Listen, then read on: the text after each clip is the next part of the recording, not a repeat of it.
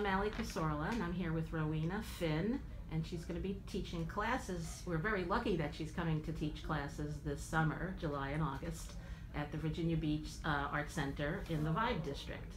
And Ro, I know you've got a number of live Zoom art classes coming up in July and August. Can you tell us what you'll be doing? And just before you do that, I just want to let people know that they can go to artcentervb.org to see the exact times and dates of these classes that you're giving over the summer. So you've got, one of the things you're doing is Color Theory 1 and 2 in watercolor. Yep. Okay, so one of the things that I realized when I got back into art and seriously started trying to do this full time was that I didn't know enough about color. And you know, I would get really frustrated because things wouldn't turn out the way that I wanted. And so, you know, I did some research, I took a couple of classes, and I learned a lot about the structure of color, and now I'm obsessed with it because it's just the more you know, the easier it is to get the colors that you want. So, Color Theory 1,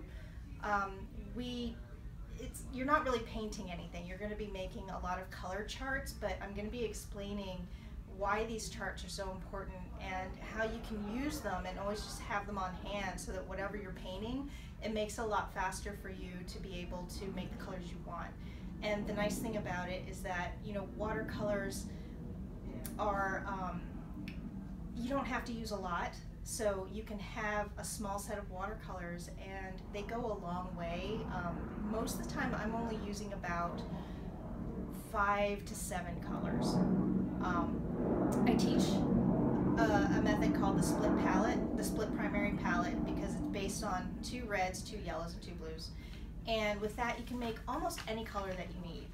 So that's what we do in the level 1. Okay, and then you have a 2 also. Yeah. So level 2 is new. I've been wanting to teach this for a while and trying to figure out, you know, where do we go from there. So with level 2, we're going to take everything that you learned from the level 1 class. So definitely sign up for that one first, because I'm not going to go over that stuff in the second level. But in level 2, we're going to start to get into more complex colors like skin tones, and for landscape people, we're going to talk about different kinds of green, because greens and skin tones are probably the 2 things painters struggle with the most. Those are tough. Yeah, and the nice thing is, even though we're working in watercolor, it's easy enough to take this information and use it in, you know, oil or acrylic painting too. Okay. Yeah. And now you're also going to be doing a number of classes that are problem solving in drawings and paintings. How's that going to work? Problem solving and drawing it's going to be a different kind of class. It's a one-time session. You can sign up as many times as you like. If there's a project that you're working on, whether it's painting or drawing, and something's just not right, then you can sign up for the class. There'll be a small number of us together. We'll share our work, and this is only an online class because I will use my computer screen to show each person's work and my photo editing program to show how to make the corrections that you need. Show you things like where are the issues in your composition, in your proportions, and in your values. I have a picture that I just showed you today. I need analyzing, so I will sign up for one of those classes. Great. And then lastly, you have a class in watercolor techniques and tools.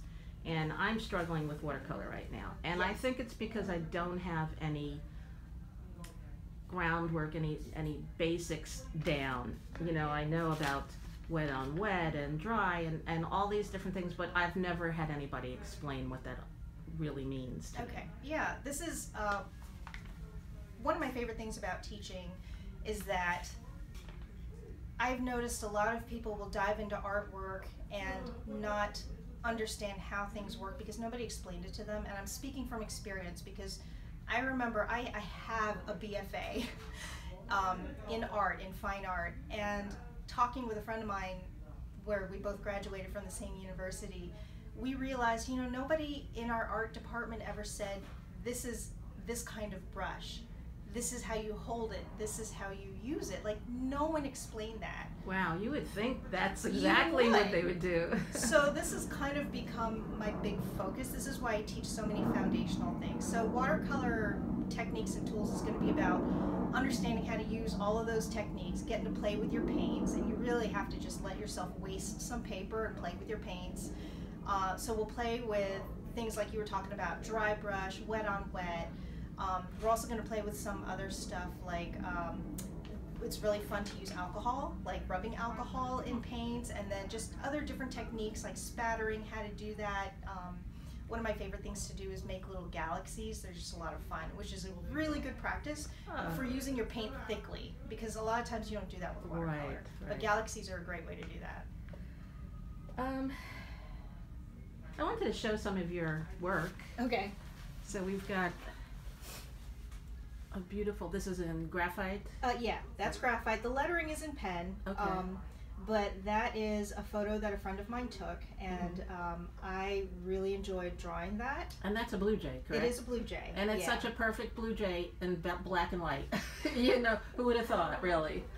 And this is, and I always forget the name of it because you do have a name. It's a long name. It's called On the Brink of Becoming Acquainted. It's from a quote from Frankenstein. But the plant is called a common mullein. And that's watercolor.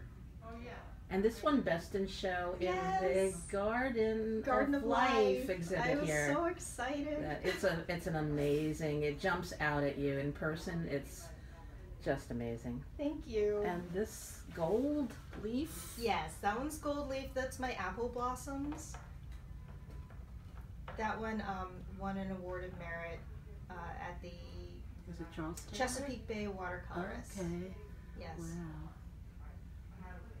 Really, we're in Constance Fahey's studio, so I don't want you to think that Ro did all these beautiful waves. I'm sure she can, but she didn't.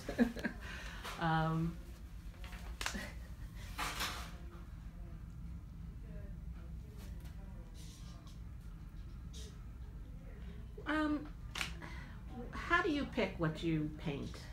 That's a good question. I take a lot of reference photos. I try not to use photos on the internet unless I can get permission, of course. But I really do try to take, I am not a photographer, but I try to take my own reference pictures as much as possible. A lot of times, these two things were from my own yard. I really like just finding things as they are. I like doing botanicals because they're infinitely interesting to me. And you know, one thing I feel strongly is that I'll sit with my photos for a long time and look at them and study them and try to figure out if I really, really feel passionately about them, because if I don't, then I'll put it aside. Because if I'm not super passionate about something, it'll probably end up in the unfinished pile, and we all have big unfinished piles. So how long did it take you to do the mullein? I know a long time. This took like a whole summer, but part of that is because my studio at the time wasn't at my house, so I had to drive out there, and I have 3 little kids, and so it was really hard to juggle the time. Sometimes I would literally get to my studio and only be able to paint for like an hour, and then I'd have to turn around and come back home.